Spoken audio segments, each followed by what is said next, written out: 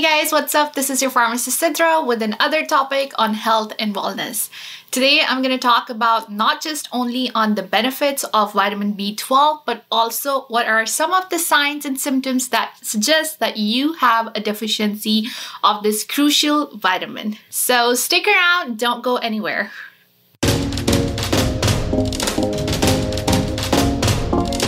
Vitamin B12, also known as Cobalamin, does a lot of things for your body, like it helps produce energy, makes red blood cells and DNA. It also keeps nerve system or nerve cells healthy. So if you want to stay healthy, you definitely want to make sure that you get enough vitamin B12 because your body does not make this vitamin or any other supplement, but naturally it's not produced within the body. Now, another thing to remember is that vitamin D is water soluble. That means that your body cannot store it in its fat tissues. And anytime you pee or excrete, you're going to lose this vitamin. So you should be taking it as fast as you're excreting it, right? Now, vitamin B12 is found mostly in animal-based foods like your chicken, beef, fish like salmon. It also is present in milk and eggs. So that's really step one in ensuring the intake of this vitamin in its natural form.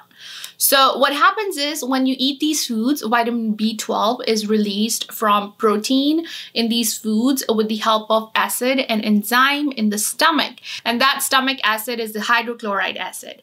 Now, if you have diet restriction or you're malnourished, you can take vitamin B12 from external sources like supplements, and that's the synthetic vitamin B12, which is released in free form in the body, and then it combines with the intrinsic factor, which is a substance secreted by the stomach cells, which enable it to be absorbed from the small intestine. Now, people who consume adequate amounts of vitamin B12 rich foods and are able to properly absorb and use this nutrient doesn't necessarily need to supplement vitamin B12 because their body has adequate amounts of vitamin B12.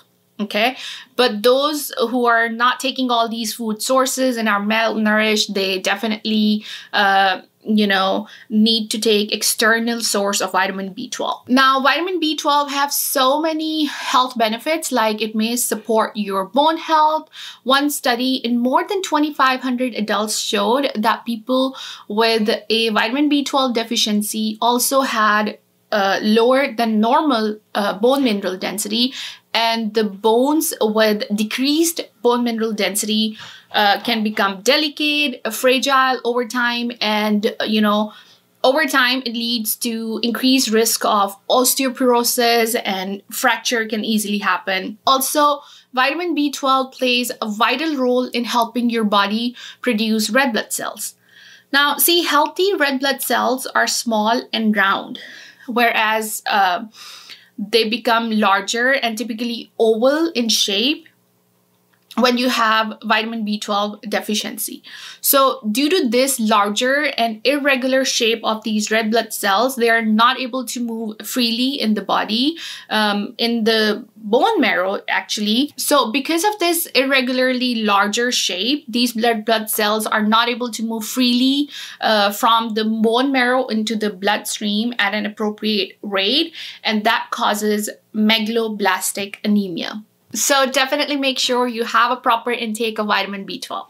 Vitamin B12, another reason why vitamin B12 is so important is because it may help improve your mood and energy level. And honestly, to tell you the truth, for quite some time, I was experiencing low levels of energy. I tend to be always in a bad mood with low energy and dragging myself throughout the day. And the least I knew that I had deficiency of vitamin B12. So I got my lab work done, and yes, I had the deficiency of vitamin B12, and I started taking the liquid vitamin B12. I actually took this one, the Nature's Bounty vitamin B12. This is in a liquid form. So basically you just have to take 1 dropper full. That's how it looks like. So it has 0.5 ml and 1 ml measuring. I took 1 ml under the tongue, and you want to hold it for about 30 seconds and then you swallow it. And I did take it for at least, I would say, 2 weeks before I started seeing drastic changes. My energy level was so up. I was in happy mood. Before I was drinking like a lot of caffeine and nothing was working for me. And after I started taking this vitamin B12 supplement, it was a new caffeine for me, because this literally helped increase my energy level and help with my mood. And here's the thing, the effect of vitamin B12 on mood is not yet fully understood, but it does play a vital role in synthesizing and metabolizing serotonin. And you know, serotonin is the happy hormone, and it's basically chemically responsible for regulating your mood. So that could be the reason why, you know, my mood was so low while I was deficient in vitamin B12. But regardless, vitamin B12 deficiency may lead to decreased serotonin production, which may cause a depressed mood. Actually, there was a study conducted in people with depression and low vitamin B12, and it was found that those who received both antidepressants and vitamin B12 were more likely to show improved depressive symptoms compared to those who were just treated with antidepressants. But here's an important thing to note. If you feel depressed and you have low mood and you don't want to, then you don't want to just start taking vitamin B12 thinking that, oh, vitamin B12 is going to help with my mood, because it's only going to help with your mood if you are deficient in vitamin B12. If you're not deficient in vitamin B12, then it's not going to help with your mood, because that's not the function of this vitamin, right? It's gonna help improve the mood and depression in people who are deficient, not in people who have normal levels of vitamin B12. Now, this is not a very common vitamin. A lot of people don't really have it on their nutritional radar, yet it's essential to some of the most important body functions, like I mentioned before, forming red blood cells and maintaining the nerve functions. Now, you know, a lot of the times this gets unnoticed because vitamin B12 is not your normal vitamin that's tested in your routine lab work. So, you know, it's very common for this vitamin to get unnoticed, but over time, this deficiency can cause anemia, can cause nerve damage. It can even cause some issues with the memory. And also the ability of your body to absorb vitamin B12 from the food declines with age. And that's why this deficiency is common in older adults, right?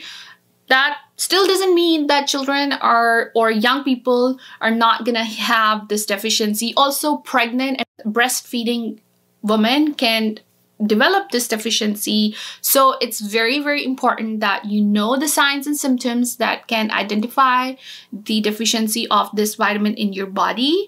So let's talk about the signs and symptoms of vitamin B12 deficiency.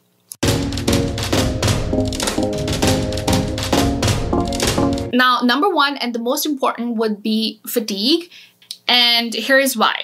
Your body needs vitamin B12 to function properly. And having inadequate vitamin B12 levels can decrease the normal red blood cell production, which can impair the oxygen delivery, right? You know that the red blood cells basically deliver oxygen to the body that gives energy.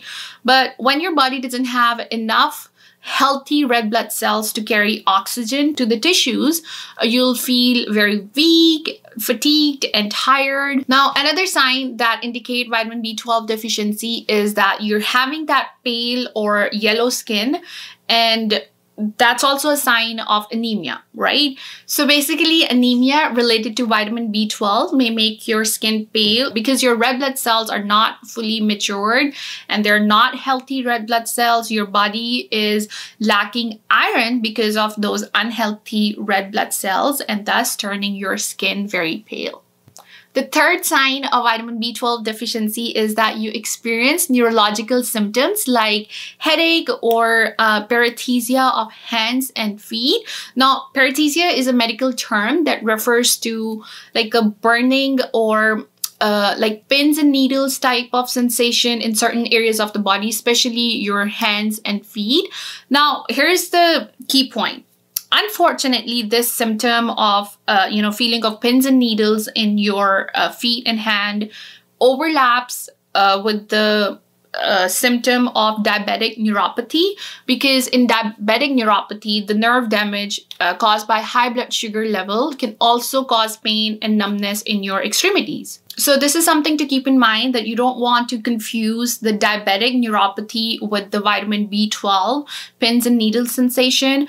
And unfortunately, another confusing thing is that a lot of diabetic people take metformin, which is the generic for glucophage, and this medication is very commonly prescribed to control blood sugar.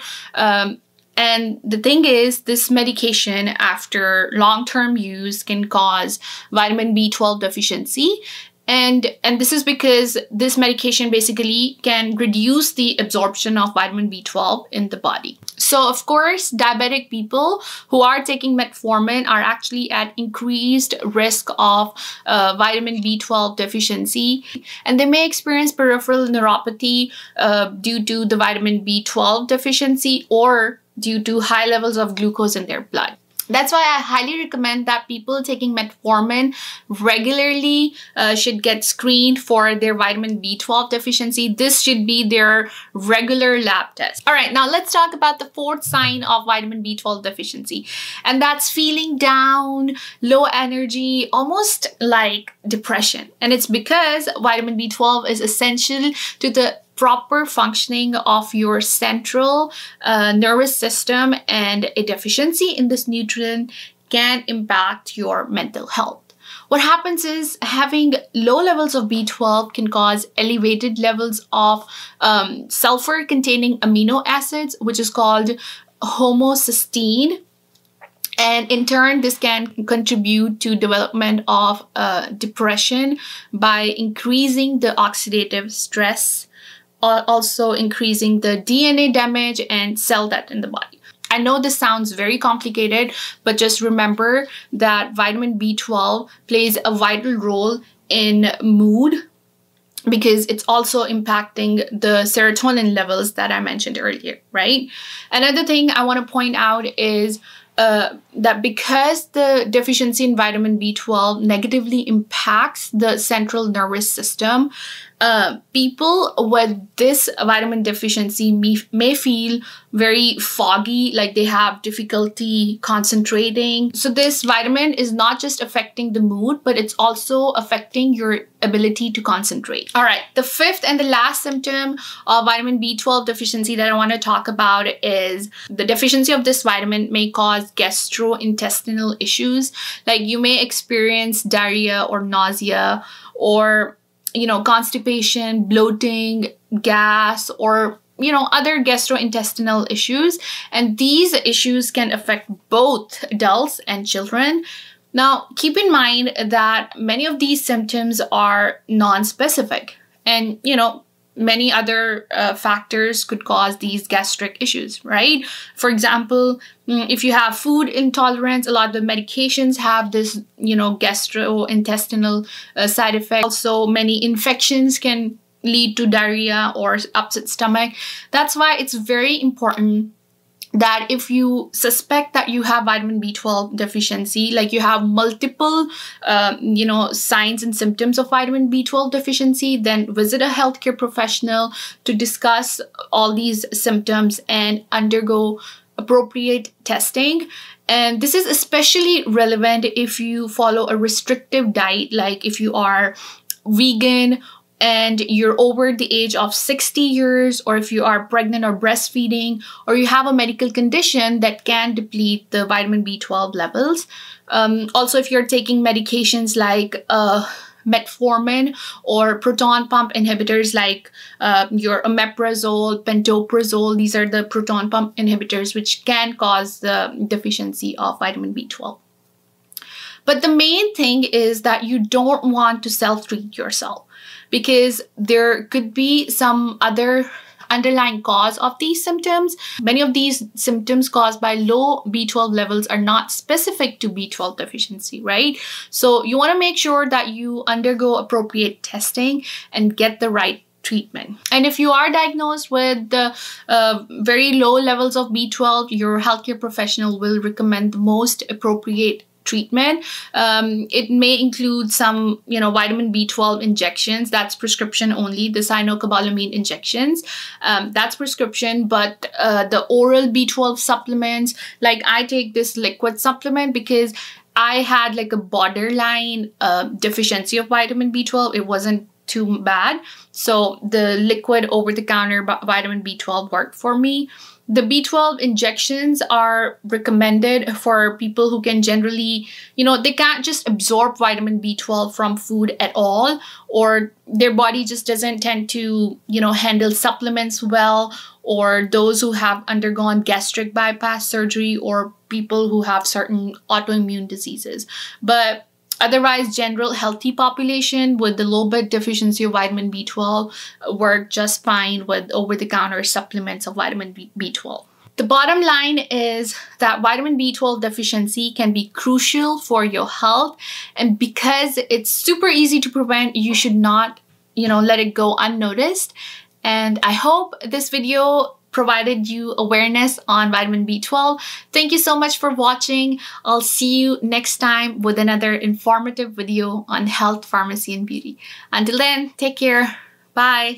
Hey guys, if you found value in this video, give it a thumbs up, share it with your friends and family, and remember to subscribe to stay up to date on new weekly videos.